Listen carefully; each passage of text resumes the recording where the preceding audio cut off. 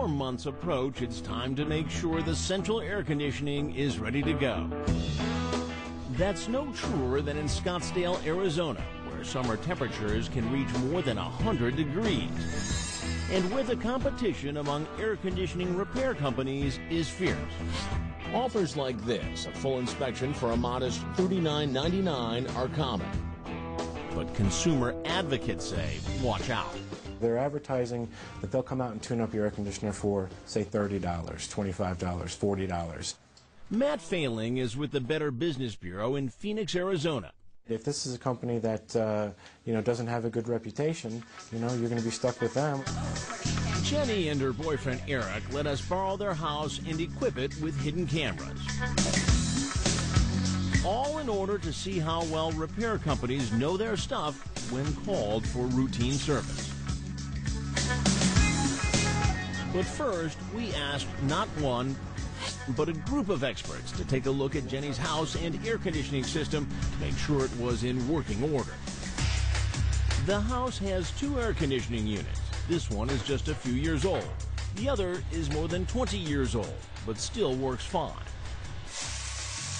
Our experts cleaned and tuned up both units, topped them off with coolant, and after replacing a part in the older unit, a minor repair, Jenny's AC system got a clean bill of health.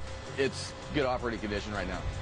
And while the older unit may be less energy efficient than the newer one, nothing is broken, and it works fine. Jenny shouldn't have to spend a dime for any repairs. Hey there, I'm looking to schedule a tune-up with you guys for this Thursday. She began by answering this ad from a company called Ace Air. On the phone, Jenny said she thought nothing was wrong with her AC units and just wanted the advertised inspection. You both for $54.90. She was told servicing both air conditioning units would cost $54.90 and not a dime more. Here comes Tim, the technician from Ace Air. Hi there. How are you? Good. As Tim goes to work, The compressor isn't too high. Yeah. we're watching it all from the control room upstairs. Your freon charge is perfect. This is where your high pressure in the unit is. Okay. So what is he actually doing now? He was checking the ratings of the capacitors. What does the capacitor do? Regulates power to its motors. But despite what our expert said, he has bad news for Jenny. It's a capacitor. It's testing bad. Tim says Jenny should replace a part called a capacitor, something that helps the motor run. What I recommend, change this capacitor, do a coil clean. He also suggests she have the coils cleaned. Coils carry the coolant. And the coil clean is what? About 90. But we actually had the capacitors and coils checked the day before, and they were just fine. $54.90. Jenny gives Tim the go-ahead to do the work. So your total, right there. $372.05. Okay. Yeah, it's just. That's when I come downstairs. Got your check here. 37205. How you doing? Hey, how are you? Good. Tim quickly realizes who I am. Yeah, you're freaking me out. Okay, relax. You gave this young woman a lot of good, honest information today. Okay. Yeah, Chris Hansen. I am Chris Hansen. How are you? Nice to How meet you you. doing? Good. So let me watch just. your show. Thank you very much. We're doing a story on the quality of work people get when they call service people to their homes. We have cameras around. Sure. I know how it works. Okay. Tim explains that because Jenny's unit is old, he just wanted to make sure it lasted through the summer. Capacitors are #1 reason for breakdown in Sure. Arizona. And because the capacitors looked old, he says his suggestion to replace them was simply a preventative measure. What I recommend, change this capacitor and change the capacitor upstairs. The impression that I got listening in was that the capacitors were bad and needed to be replaced. I mean, that's what I took out of it. Oh, yeah? Well, that's not necessarily what I meant. I meant more that they're old, they're rusted, they should be replaced. I just wanted to ask you about it. That sounds like it would make sense to your average consumer. But our expert said rust on the capacitor doesn't mean anything is wrong. Did we get our money's worth? I don't think you did, mainly because the capacitors were operationally fine. Remember, most homeowners don't have experts in the upstairs bedroom. Jenny could have been out almost $400. Next, we did something else. We wanted to know what would happen if we did something to the system that should be very easy to fix. Would a repairman be able to diagnose a simple problem? So the expert pulled out these fuses by just an inch, cutting all power to the system. He says any credible technician should be able to find the problem and push the fuses back in. Will Raphael from George Brazil Air Conditioning figure it out? Bingo! He sees the problem and fixes it. On top of that, now that he knows it was just a loose fuse, he tells Jenny her system is fine, even the old unit. And listen to this. Okay, so how much do I owe you? Oh, Raphael, that's not, I don't think that's right. Are you sure? Yeah, we don't charge anything for checking it out. Job well done by Raphael. Coming up, will our other repairmen do as well? What is this, man? You guys trying to test us here? Actually, I am.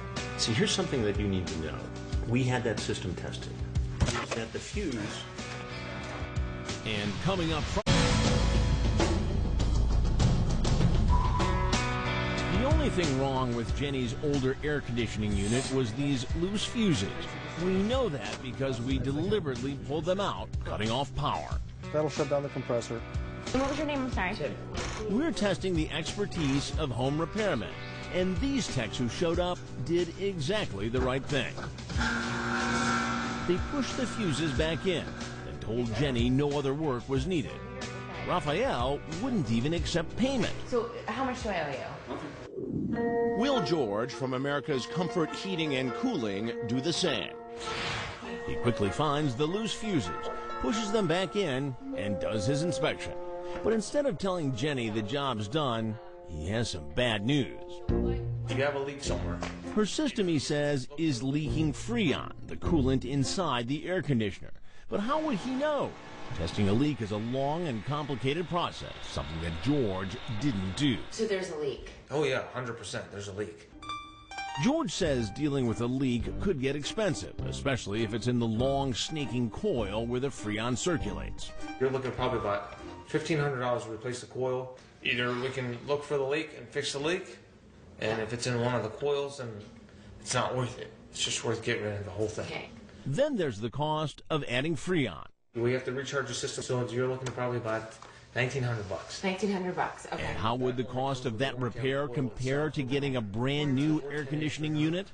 It's $3,826. $3,826. That's $3,826. Bottom line, what do we need to do? I would replace. We just replace it. Okay. Crap. We're talking the whole thing. All right. Stay here, and I'll be right back. Okay. It's time for me to have a chat with George. George, Chris, what exactly is wrong with the air conditioning unit? I think it's just a little bit low on Freon. I don't know how low it is. But what you told Jenny is that it's about half empty of Freon. Yeah, I think it's about half empty. But like I said again, I have to weigh it all in. That's why I can't give her a price on the Freon. I understand that. What is this, man? You guys trying to test us here? Actually, I am. Yeah? See, here's something that you need to know, George. We had that system tested.